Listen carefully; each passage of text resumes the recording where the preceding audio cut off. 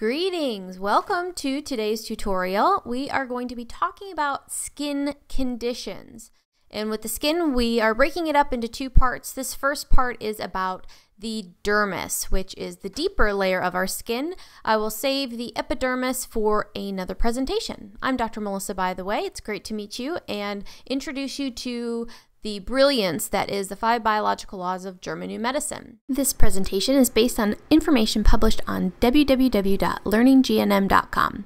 We thank the author, Carolyn Markelin, PhD, for her consent to use the GNM material, including the subject-related diagrams, for the production of this video. This information is for educational purposes only. It is not a substitute for professional medical advice.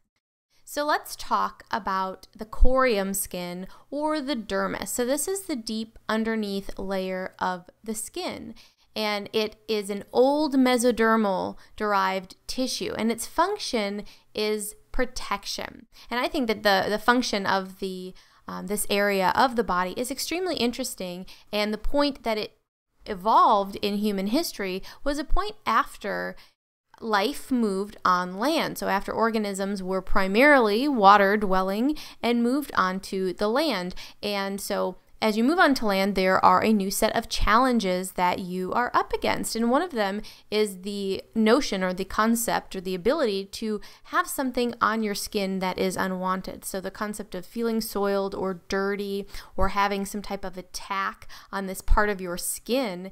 And that is what we will be looking at as far as the conflict associated with this area of the body, is attack and soiling conflicts.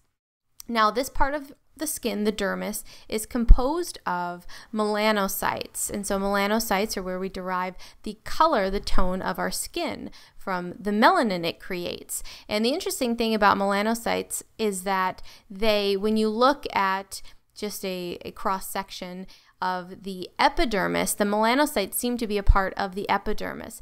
But embryologically, they derive from something called neural crest cells, and then they migrated into the epidermis, and so they do not follow the same epidermal ectoderm pattern. They are controlled from the old mesoderm, which is controlled from the cerebellum. So that's just a little bit of interesting facts for people that are fascinated by embryology and are curious about why I'm including melanocytes in the dermis. The dermis also includes sebaceous and sweat glands. So like I mentioned, this area is controlled from the cerebellar mesoderm, and so there is a control center, as you can see at the image on the left. If you look at those target rings, the black and white target rings, that is the control region in the brainstem that controls this area of the body, which means that when there is a DHS, when there is a conflict, and you have a CT scan of the brain, this is where you will see that DHS, that conflict activity in one of these two particular areas. Now, there is a crossover correlation in the cerebellum, which means that the right half of the body is controlled from the left half of the brain, which means that there is a crossover correlation with the individual. So if you are a right-handed person and you are experiencing your conflict and it has to do with your mother or your child, the manifestation of the issue with the corium skin will show up on the left side because that's your mother-child side, versus if it was a partner or another person, it would be on your right side. Now, the conflict shock, and now we all know in German new medicine that this is the moment. This is the Dirkhammer syndrome. This is the event that initiates the body's need to protect itself, which sets off the biological special program. And so for the corium skin, remember, it developed in a condition where it needed to protect us. And so it responds to an attack conflict. So this could be an actual attack. So, stepping on a nail, a car accident, some type of sports or physical fighting injury, somebody slapping you in the face. So something actually physically attacking you. But then because we are conceptual beings, because we have this capacity, we have this advanced mind, we can perceive something as an attack that is not in fact an actual attack where someone is trying to hurt us.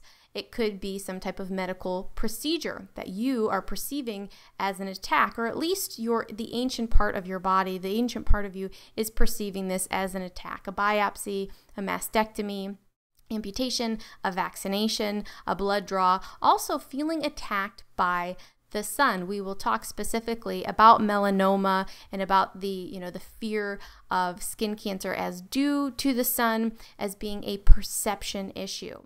Now, you could also have an emotional attack. So you're feeling attacked even though there's no physical attack. It could be abuse, ongoing abuse, fight, criticism, an insult, a threat, discrimination, defamation, verbal attacks, or aggressive words. And all of this depends on the individual, on their sensitivities, on their experiences, on what they've had happen to them, on how sensitized they are to certain things, is how they will perceive this attack conflict.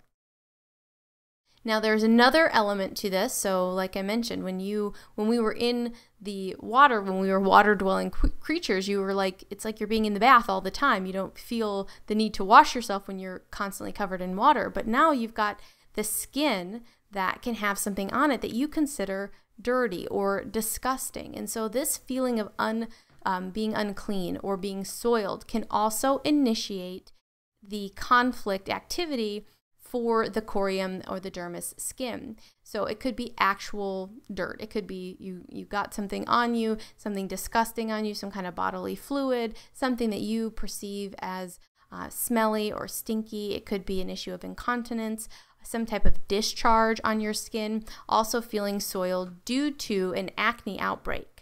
Now, there is also the figurative soiling. Now, this is like something dirty happens to you. Sexual abuse, coming into contact with something unclean. This is very interesting as when it comes to epidemics. So if you are afraid of disease, you're afraid of infection, you're afraid of someone coughing, you're afraid of someone sneezing near you, and you have this fear, you could have a feeling soiled conflict just as a result of coming into contact with the person, not because there was a transfer of a pathogen, but because you perceived a soiling event by being near this person. Also, dirty words, someone gossiping about you, some type of food that you may have consumed that you didn't realize, and then you realize it and you feel like, oh, this was something I should not have eaten, this is unhealthy. You could feel soiled by that. Feeling disfigured, being embarrassed about your appearance or feeling ugly has a lot to do with the development of teenage acne. Also feeling defiled. So you can see the many different ways there are to perceive our situations where someone might have this particular conflict. So the first biological law states that at the moment of a conflict, so the moment that your psyche perceives that there is an attack or a feeling soiled conflict, that is immediately registered in the cerebellum, at the area that I showed you before. And immediately the program is set off, the button is pushed, the biological special program of the dermis begins, which is proliferation. It's a protective shield, it's a barrier, it is adding additional cells for your protection against this attack, against this soiling that you have perceived.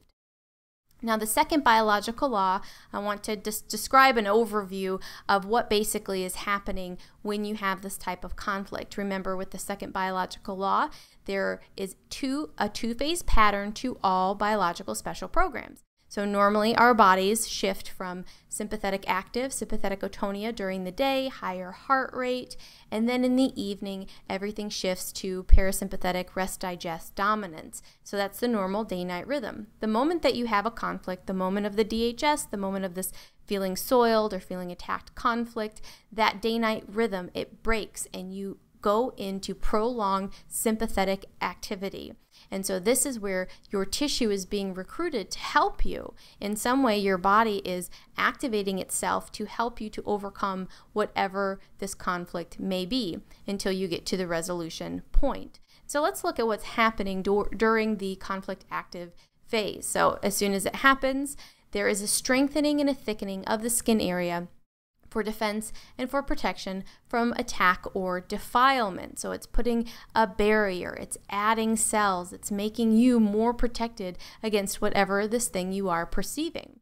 And so at the psyche level, you're thinking about it, you're really upset about it, and you're just awake and you're just worried and mulling over it. And so depending on the type of circumstance, this could be finish right away. If it was a feeling soiled and it was because you got something gross on your hands, it could be as simple as going to wash your hands that causes the conflict resolution.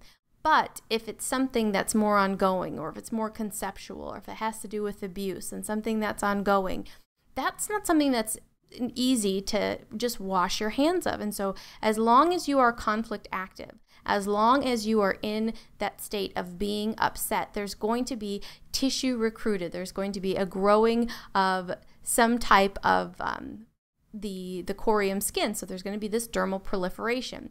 The area is going to depend on where you perceived it or where the attack was felt. It could be, if it's against your face, against your back. It's all about your perception about where the particular outbreak of whatever it is going to manifest. But the goal is conflict resolution. We want to get to the point where we feel safe, where we feel relieved, where we no longer are feeling attacked or feeling soiled.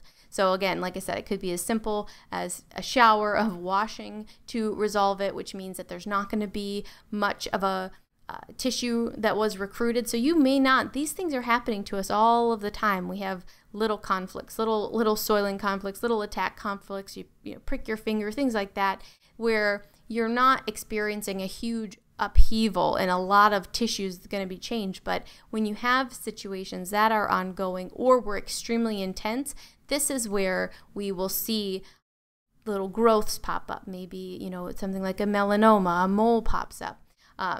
So we want to resolve as quickly as possible. That's the goal with all of these conflicts that we become aware of.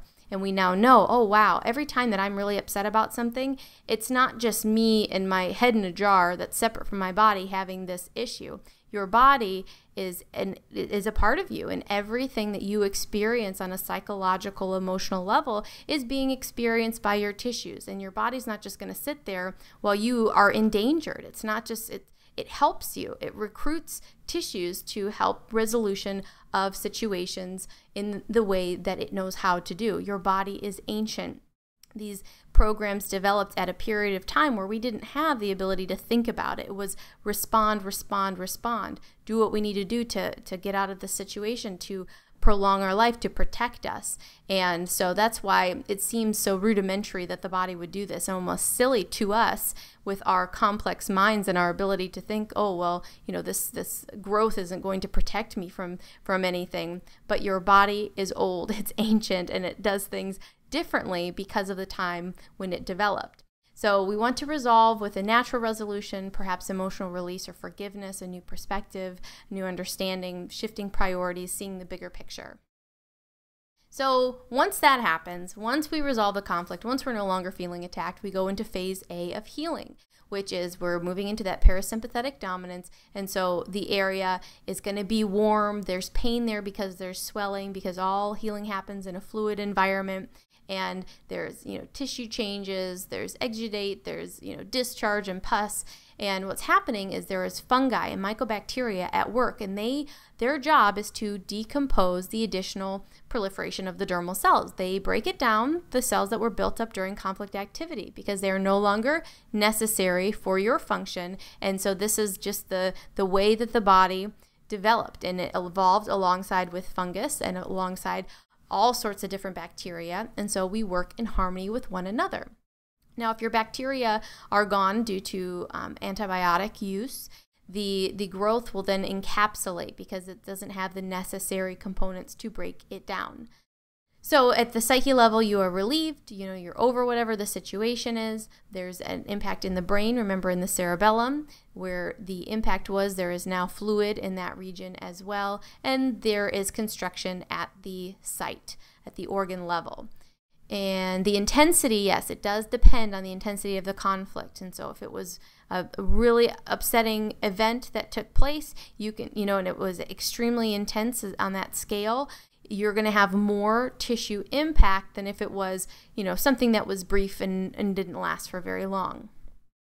The epileptoid crisis. So this is the height of the healing phase. This is when the maximum amount of fluid has filled the area, and now the body needs a sympathetic stress push to squeeze out the edema and to get things moving back to a normal day-night rhythm. And so this is where you'll have itching, tingling, burning, some type of sensation or muscle spasm at the area. In the case of shingles, there's a very sharp stinging pain when you are in the healing phase. And so we're pushing out the edema and we are getting the body to a normalized state. The second phase of healing is scarification. So there's fibroblasts and a new collagen being made, and we're just trying to build back up and restore the area to a pre-conflict status, or as close as we can get to that. And so that is the entire program of the 2 phases of a conflict regarding the corium skin. Now I want to address some individual issues that come up with the corium skin. For example, a melanoma. So a melanoma is a proliferation of the melanocytes, which are the melanin producing cells within the skin. And so you can see all the examples here of these different moles and how they're different colors.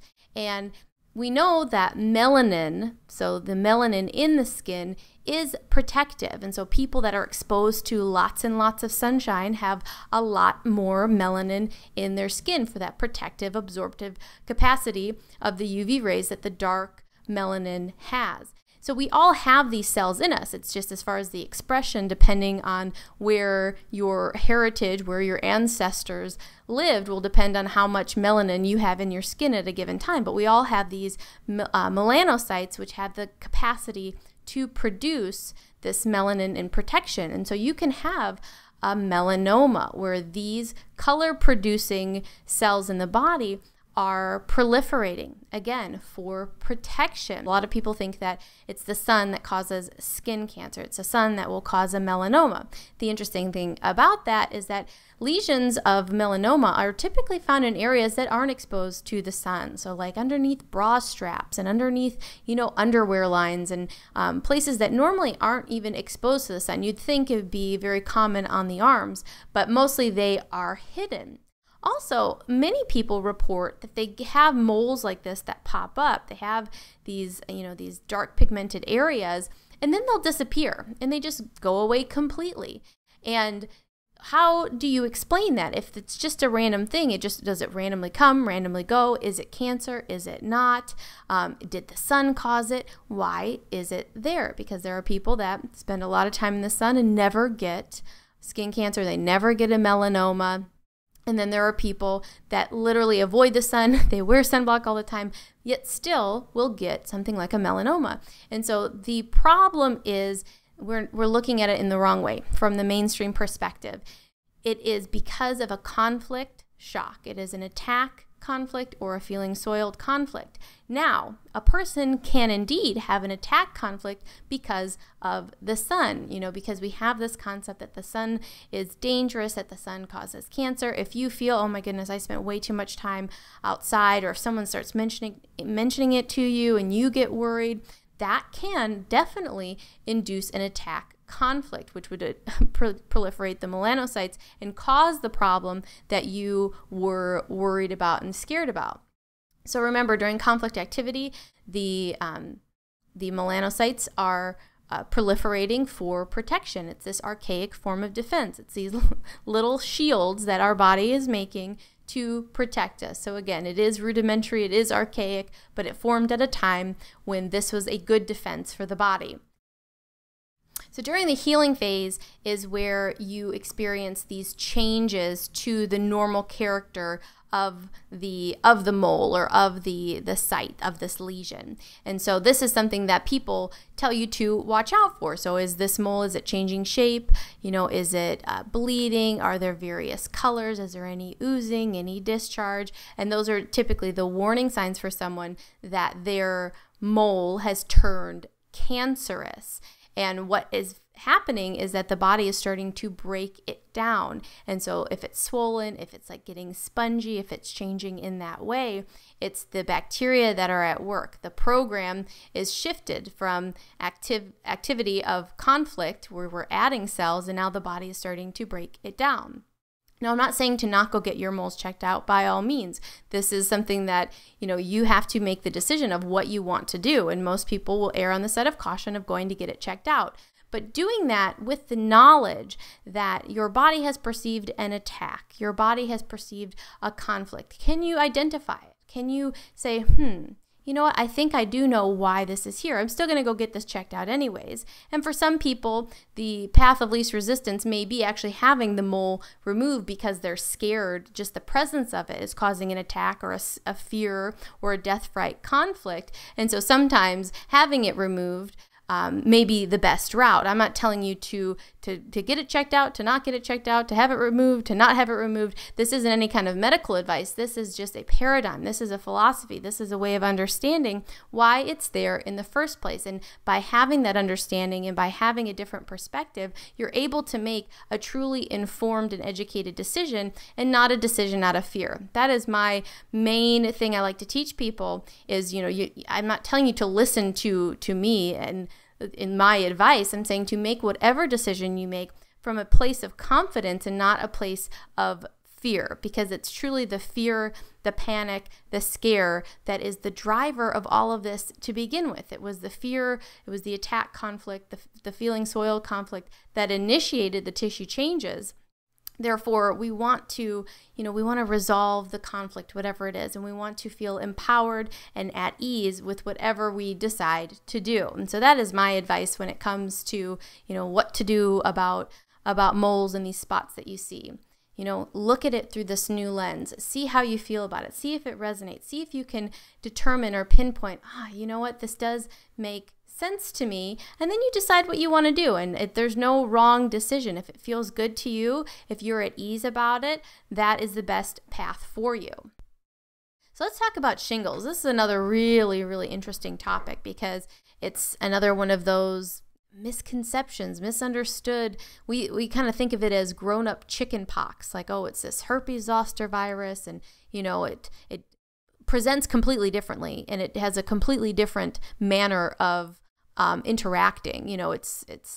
Chicken pox are typically all over the body. Shingles follow this interesting dermatomal pattern, and they're typically only on one side of the body, but we're telling you it's the same disease.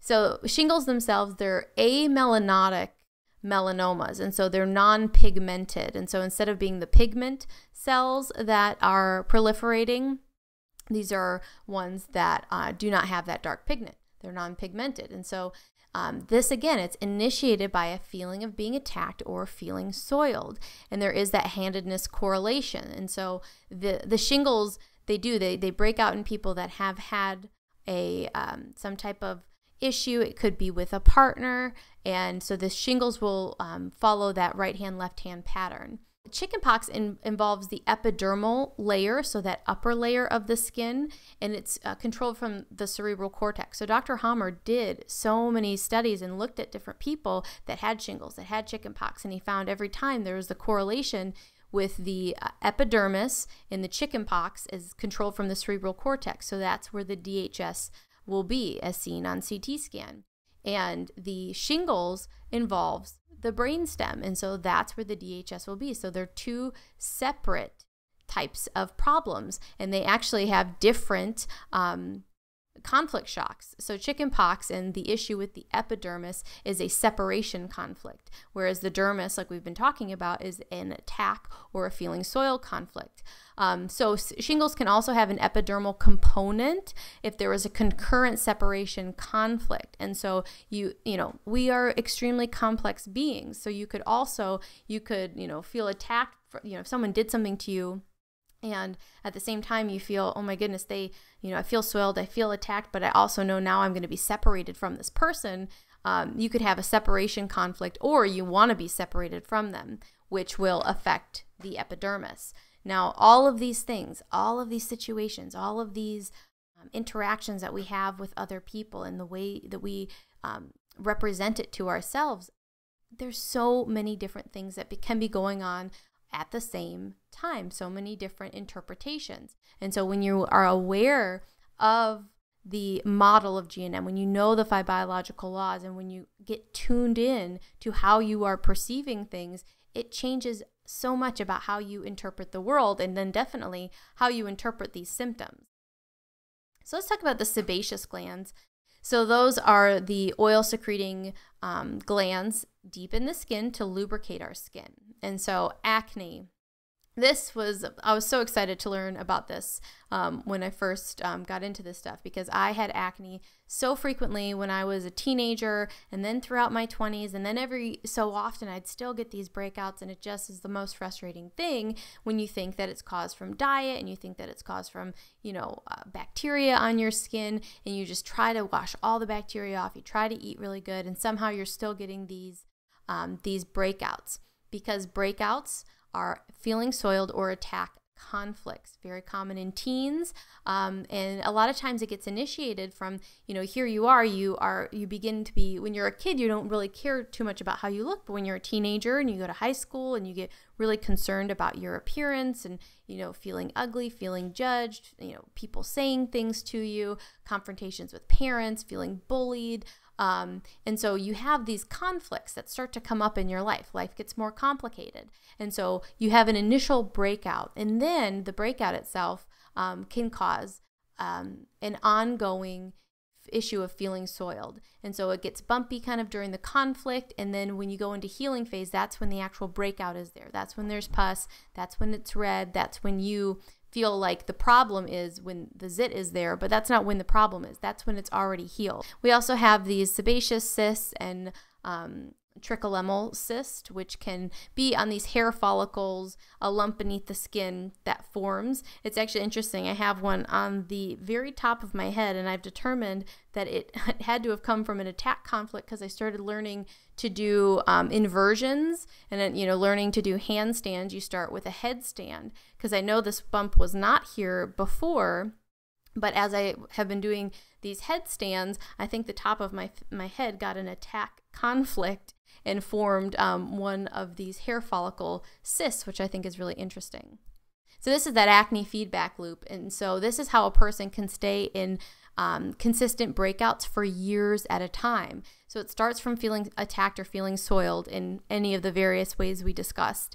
Then you have the dermal cell proliferation, and then you resolve the conflict, but then you have the breakout. But the breakout itself serves as additional conflict. So every time it's there, you're hating it, you're thinking it's ugly, you're feeling soiled, you try to wash your face, and you just feel dirty because your skin is broken out. And that causes an attack or feeling soiled conflict where you feel it all over again. And so you stay in this loop until you just say, I remember being a teenager and I'd get, try to clear up the skin and then I just say, forget it, whatever, I don't even care. And you stop caring, and then the skin clears up because you've decided just to kind of let it go. And so that's the big part with this this loop, is you just have to break it at some point, realize your body is in healing, realize it's doing something, and resolve that conflict. So candidiasis of the skin. So this is commonly called ringworm, which is not a worm at all. They call it a fungus of the skin, but they call it ringworm, so it's kind of confusing for people.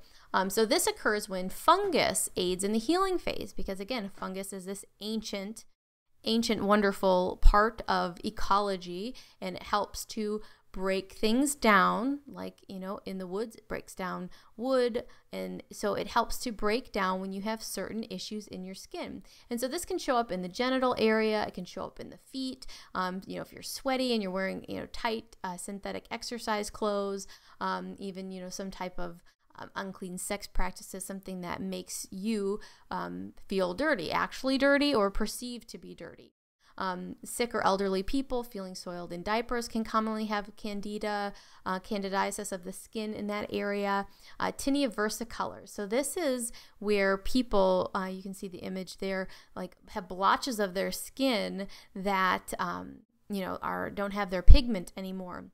And so during the conflict active phase, there's hyperpigmentation, because remember, there's thickening of the skin, and then the there's breakdown during the healing phase, which is hypopigmentation. And if a person is in conflict activity ongoing, on and off and on and off, and you're conflict and then you're healing, and then you're conflict and you're healing, the lasting fungal activity, so the fungus has been active in that region, trying to break down the proliferation of the tissue cells, that it can eat away at the pigment permanently, so you can have those patches due to a hanging healing. If it's a one-off thing, if it just happens once, it's unlikely to stay with the color changes that way. But when you have ongoing conflicts, it can make permanent tissue changes.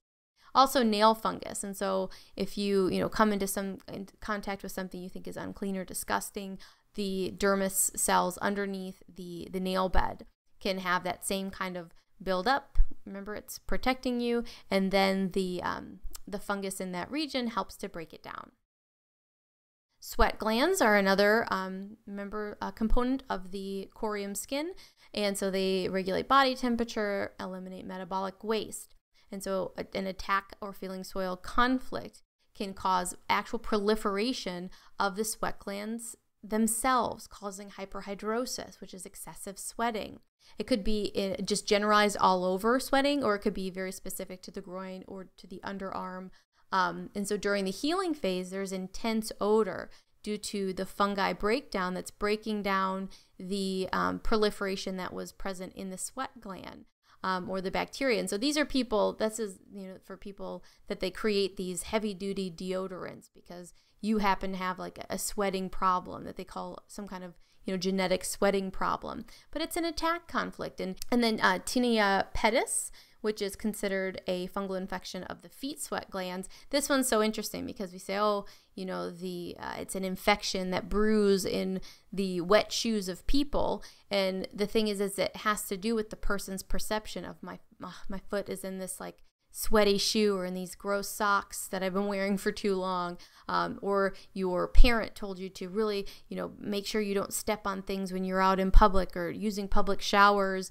And you didn't bring your flip-flops and you end up stepping on the dirty floor, and you have this kind of perception that this is dirty, I shouldn't step on this, I'm stepping in this filth. And so the body does proliferation in the feet sweat glands, and then there's breakdown of the dermal cells that were proliferated, and that's what causes the rash. Boils, and so this is another thing that can affect the deep layer of the dermis, also called a furuncle or carbuncle, nodule filled with pus from bacterial activity in the corium skin during the healing phase. Boils can also form in connective tissue due to a self-devaluation conflict, but you can see this like image of this one here. Boils on the back of the neck or on a person's back can be as a result of someone perceiving somebody stabbed them in the back or said terrible things about them behind their back. And that's how their body manifests that protective capacity. Now this one's really interesting, the pilonidal cyst that can form on the tailbone near the buttock cleft due to an attack conflict. And so these pilonidal cysts were very common post-World War II, and they called it the Jeep rider's disease because these Jeeps were very, very bumpy. And so this constant kind of attack that the individuals were perceiving, or that their body perceived an attack at the site of the tailbone, would cause this very interesting type of cyst. So the third biological law, we've seen that displayed all throughout talking about the dermis. So you can see that the dermis, if you look where it says cerebellum, so the cerebellum is that old mesodermal tissue, and so the program during conflict activity is cell proliferation. After conflict is over, there is cell removal with fungi and bacteria. So every single disease, disorder, dysfunction that we call it, was actually a special biological program. They all follow this model. There is no randomness. There's no, it's a very systematic way of understanding what is going on in the body. The fourth biological law, we saw that at play with the candida. We saw it with these different fungus and bacteria that break down the additional cells that were built up during conflict activity. If they are not present, the tumors will encapsulate. The fifth biological law, remember, disease is not an error. Your body is not making a mistake. This is for your benefit, is the reason that these processes have evolved. And yeah, it's something to be praised, to say, wow, my body is doing something great right now. And, you know, there are times for medical intervention, and that's why it will be great when medicine recognizes this model and understands the 5 biological laws, so that when necessary, the intervention is exactly appropriate. It's not going beyond what is necessary just for the survival of the person, because due to fear, due to misunderstanding, due to not being, not realizing that bacteria are our friends and fungus helps us, and knowing how the psyche plays this role in initiating all of these things, we take really drastic measures today in our modern approach. It's like absolute, biological warfare, it seems like, when really we just need to be supporting this system that's already brilliant. It already knows exactly what it's doing, and everything is going according to a plan. It's just man, egoic man, we don't know the plan. We haven't been aware of it, but Dr. Hammer figured it out. He mapped it out, and I'm sure there's so much more to discover. But nobody is doing that discovering because we're stuck in an old model, and there's so much built up in that model that it's hard to get people to see that there's another perception, there's another way of viewing what's going on, which is my passion, which is why I do what I do, which is why I make these videos, because there's just so much wisdom within our bodies, and they are to be understood, not to be overridden, not to be tossed aside as faulty and erroneous. We need to learn from our bodies, and that's what I'm going to continue to do in teaching you these workshops and lessons. If you want to contact me, feel free to send me an email at drmelissasell@gmail.com. I have a self-healing support group where I can help you connect with these principles, help to overcome your conflicts, figure out what is necessary for you to take the steps in healing that you want to take. So please subscribe to my channel. Please share my videos. I would like to reach as many people as possible with this comforting, wonderful knowledge of the wisdom of our bodies. So thank you again, and I will see you again soon.